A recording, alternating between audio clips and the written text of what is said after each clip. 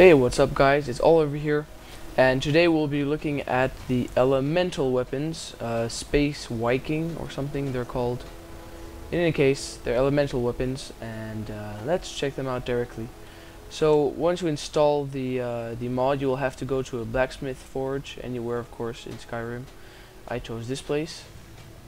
Work that hammer woman in the background. Anyway, let's see, Daedric. So first of all, you have to create this elemental smithing knowledge cube. Oh, that's a mouthful. And this looks very evil, so I'm sure that'll do greater good to this world of Skyrim. So now you made that. Oh yeah, you need just one fire salt, void salt, and a frost salt, I think. Yeah.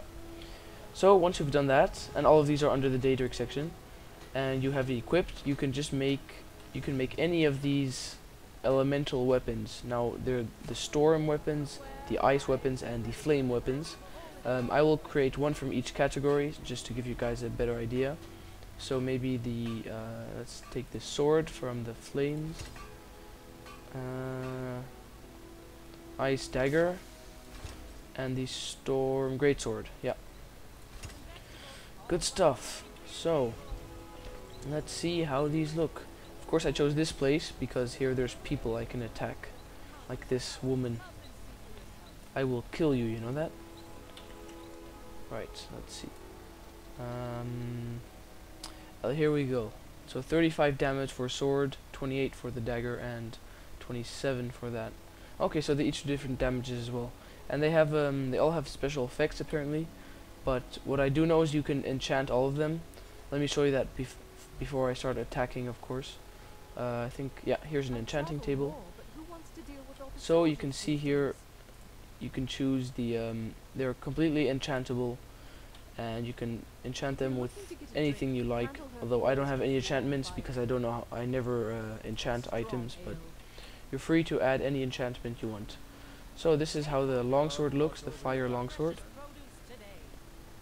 It looks really nice in my opinion. It has a great fiery glow, of course, to it. And the ice dagger is here. It's kind of steam. It looks like it's giving off steam, and it's turning into ice. Wow, that's really cool. Anyway, moving on, we have the greatsword, which is basically like a lightning sword. Looks pretty, yeah, futuristic. Skyrim in the age of Harry Potter. Haha, that's what it looks like. Alright, so this will be used against this person, Hermir Strongheart. Hello, and now I say bye bye. Oh wow, I didn't even get a penalty. Now I did. Die. Yeah, that's what you get. So this is obviously powerful, but very slow, as you can see.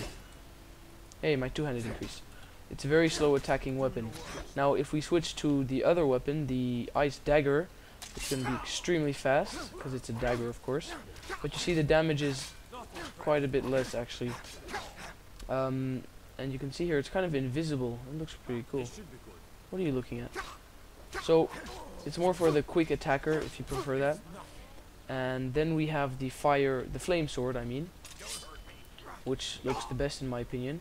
Kind of like a dragon tooth, which is a mixture of the fast attacking and the high damage. So that's why it's perfect, I think. Hiya! Die! Oh! Nice killing move. Alright. So that was that. Now you guys know how these weapons look and how they attack.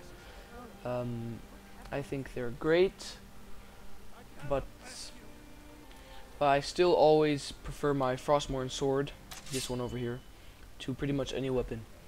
Anyway, thanks for checking this out, guys. Link is in the description as usual, and make sure to check out the mod on the Skyrim Nexus. See you guys next time. I've been a bit out of sorts.